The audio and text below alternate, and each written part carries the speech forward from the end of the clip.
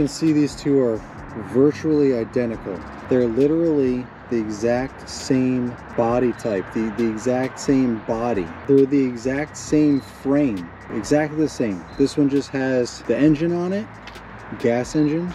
This one has a battery powered motor.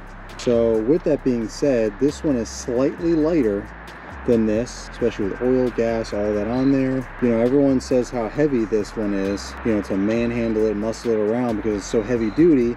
It's heavy. This one is a little bit lighter, which makes a big difference. Let me tell you, over the course of the day, going back and forth with this, it's easier to turn it, pivot, you know, the trick here. See how easy that is?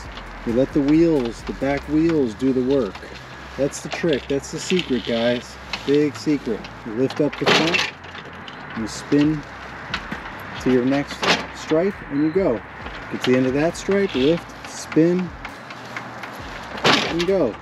But it's got the brake. Obviously, there's difference here. You got the push button start here. They added low.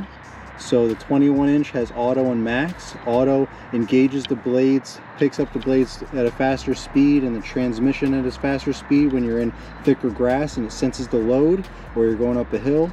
This one you can put it in low and now keep it in the low gear. Before the option was auto or max, and the auto would kick in. So if you want to keep it on low, say in transport, or you're not cutting that much grass on a hot summer day and you want to conserve some battery, just switch it on low, and then you know you're not going to kick it up to max at all. But I like to keep these on auto, this one in the 21-inch, because it'll kick in when it needs to and then gear back down when it's done. Got the brushless motor here. There we go. Obviously it's meant for two hands, but we got her done. You got your 3 batteries. You can fit any size and combination of batteries in here. This is the biggest size battery that they have, that Toro has, that you can fit in here. And this gives you the longest run time, right? Up to 80 minutes of run time. If you have smaller batteries or a combination, then that's going to be less run time. But in a pinch, if you have a whole suite of Toro battery powered 60-volt equipment, you can just swap out batteries, which I've done before when we were on the last yard and we just couldn't finish. We had a couple swipes left and all these batteries were dead. I just grabbed a smaller one, a couple smaller ones out of some other stuff, and out of the 21-inch actually to be exact, put them in here, and it got us what we needed to get done. Those last couple of stripes and then back up to the front into the trailer. So pretty self-explanatory here. And that's it. Tells you the battery level. When you click it in, you're good to go. Pretty straightforward. Click, boom, you're done. I really like this. Obviously it's an investment and you should get more than just this. Like, you need to kind of build on this and have an offering, a fleet rather, of different 60-volt battery equipment so that you have these different batteries to swap out, especially the commercial equipment that they just came out with, Toro.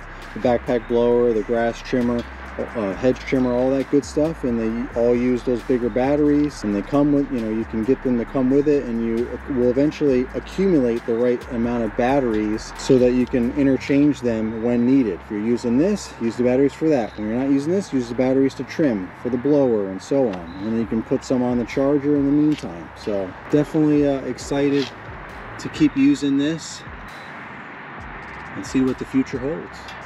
You know, you might say 80 minutes of runtime. What is that? That's no good. That's not that long. But if you put it into perspective, for me specifically, we have a lot of backyards with small gates that we use the 30 for. That's why we have the gas, and now we have the battery one. We can just really get it all done and in a timely fashion, and we're in and out of the backyards in 10 to 15 minutes. So if you do the math, that's many. If it's 10 minutes per backyard, that's 8 backyards we can do in a day without replacing any of the batteries on this charge, on this mower. I mean, just do the math for yourself. If it makes sense, it makes sense. I mean, obviously if you're doing this entire yard behind me with the 30-inch front back side, you know, that 80 minutes is going to go quick. I mean, it's not going to take you 80 minutes to do this whole yard with that 30-inch, but that's obviously going to cut into your time. So you got to factor all that in.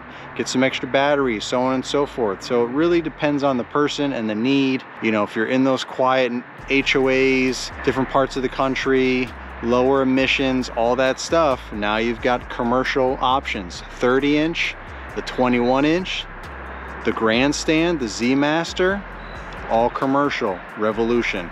And then you have all your hand tools, your trimmers, your blowers, all that good stuff on the same 60 volt battery system.